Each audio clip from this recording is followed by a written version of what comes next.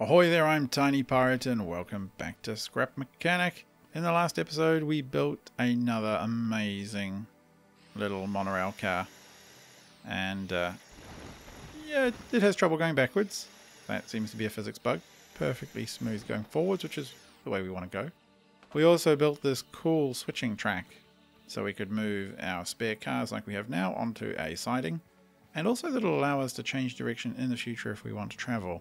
Now, there's a way we can use this switching track from any location around the train sort of network, at least close to here. And that's not normally very easy to do. Switches, for example, to switch the position of this track can only be attached to one hinge each.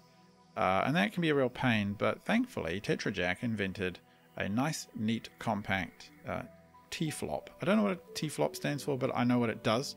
So I'm going to build one and you're going to see how we're going to be able to switch track direction from anywhere on the map, which will be really cool. So first of all, what we need is a arm that's going to hold a rotating piece, and we'll use the wonderful hazards. And once we stick this on here, nice and neat, it'll rotate for us. We better cut that little tile out there. Good. Stop wobbling. Stop wobbling. And this little logic gate system will allow us to build a quite cool track and switching all over the map in case we wanted to build some kind of crazy train network, which I'd love to do. I don't know if I've got the time to do, but I would love to do it. So what we then need is a sensor. Oh, critical fail at the first hurdle, Tiny Pirate. We don't yet need this thing. Come on. What we need is more hinges, because we're going to have 3 places to switch from. That's right. We're going to want to switch it from this train station siding and this one, and up here we might want to toggle it. So that's 3. So I'm going to need a total of 3 spinny blocks.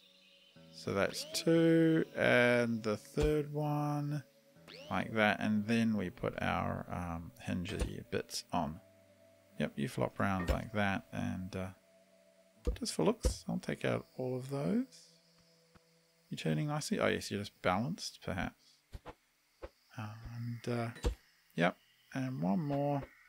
Come on. Alright, good. And now we need a little column over here with a sensor on top. Where are you, sensor? There you are. Not that one, not that one, not that one, that one. So right now, sensor is on, which is good. That sensor is going to get connected to this design here. And when it's on, it moves 15 degrees. And if I was to rotate that, it would be off and it would move it back. So the very clever among you are now probably figuring out exactly how we will signal things from various locations. What I will do, however, so that's on. What I want to do is build a way to signal from within the carriage without having to get off, because getting off to toggle switches, that sucks. So what I'm going to do is basically lay a circuit down all the way down here. And on the circuit, so where's it going to end up? Here, maybe up to, let me see, I'm going to put a sensor, and then what we're going to do is build an, actually no, it's not going to need, it's going to need to go a bit further than that. What am I doing? It's going to need to go all the way down to where our alright, let's start again. It's going to need to go all the way down to where our devices are down here. I'm not that way, come on. Flat. Come on. Good. Okay, it's going to need to go all the way down here so that we can signal it from this train. And we're going to signal it by putting a sensor arm here, that's right. And and now what we're going to do is connect. We need to get a control blocks down. Blocks, whatever it is. And we're going to need eventually 3 of these. So I'm just going to pop one there, and one there. Good. So, where are you, controller thing? First one to that sensor. And then that one can connect to the first hinge there. And what I want you to do is, and this is Tetrajak's thing really, is rotate 45 degrees when you are censored. So let's go down here and see how this is going to work. Do I have an arm set up on here? I do not. So that is, come here, perfect occasion to do one. So I'm going to set up a signaling arm, I suppose you could say. And how am I going to make it look? I want to make it look kind of pretty because, you know, aesthetics are very important. Short railing maybe? Would that be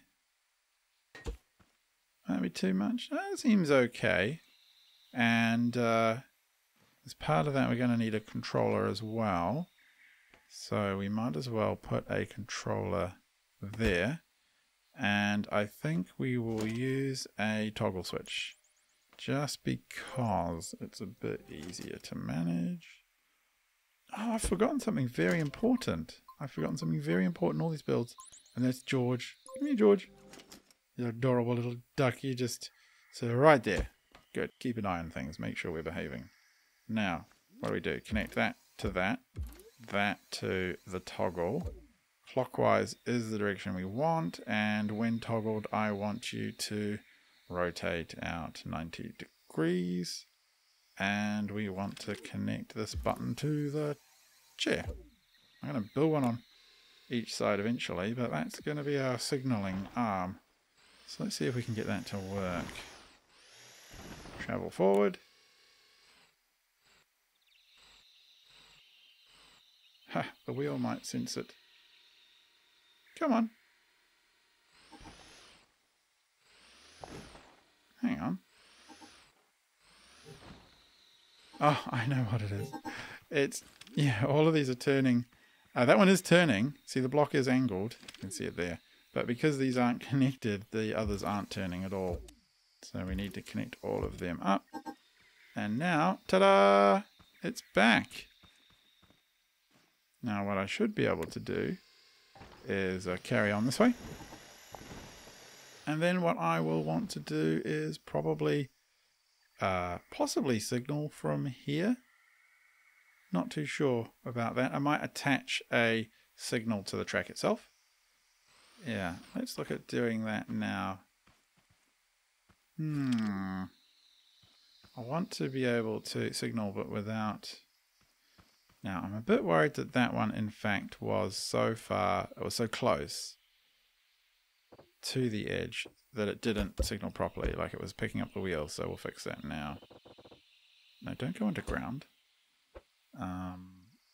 Yep. We'll get rid of all of that. And, yeah, something like that. That looks alright. And an upward signal block. Might as well just go straight there. And 0 to the very first one. If I jump on it, should switch the track. And I hop off. Nope. Come on. Yep. Kind of got to jump off at the... Oh my god. It's swinging wildly. Let me just check that rotation setting. No, it is right. Okay, that's fine. It's just going to take a second to figure things out for itself. Let's jump on the train. No, not that.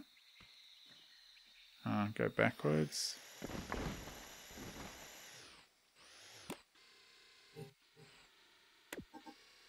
Yep, switched. And... No, don't you be cheeky. Pull it back.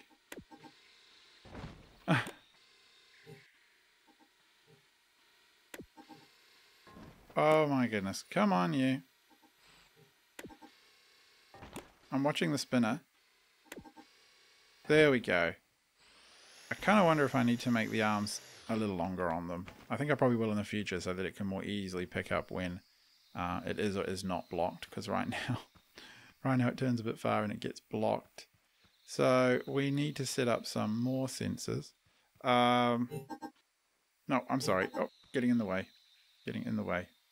I'm tempted to run a a block out from the side, but I kind of like doing it from underneath maybe. And can't get low enough to do that. Now let me think. If I wanted to switch the track here, now a block here would kind of make sense, followed by the up sensor. Ah, it was there. Had it. Yep. And then I can connect that to the second one. Yep. And the second one should be on the same program. Rotate 45 degrees. And repeat. And let's have a look. Yep, alright there. Why aren't you rotating? Yeah, come on. Huh. What are you not connected to?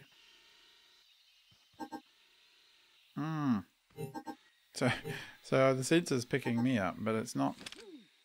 But that's activated, so why isn't it working? So you are going to that one, and that one is going to there. Oh, wrong one. Of course. 45 degrees. There we go. Back in there. Close my thing. Just stay there. No, are you? Oh, you're not. Litany of errors. It needs to set to repeat so that it doesn't toggle back and forth. Okay, those are all good. So now it will work perfectly. Toggle me onto the siding. Good. Oh, got to be quick, don't I?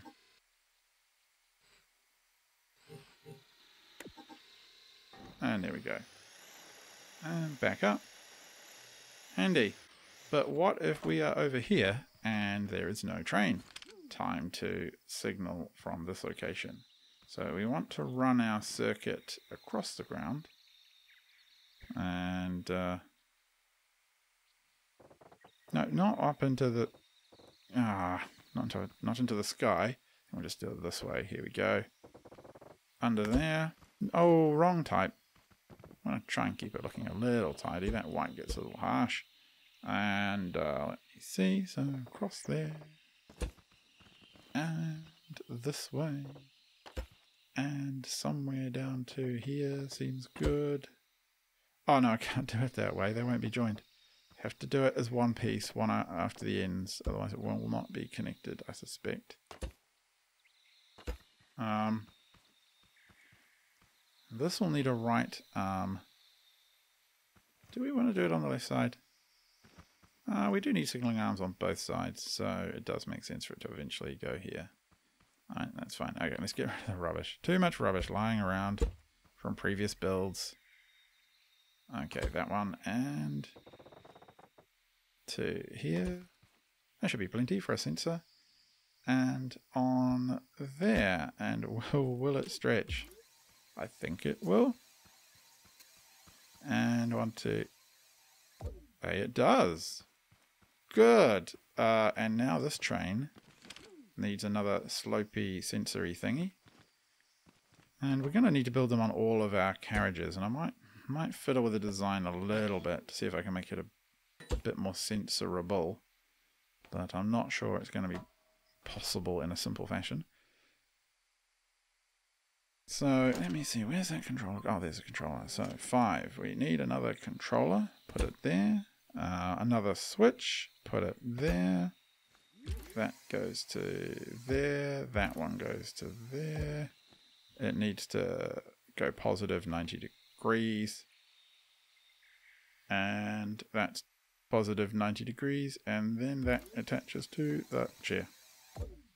Now, all things being equal, stick the arm out.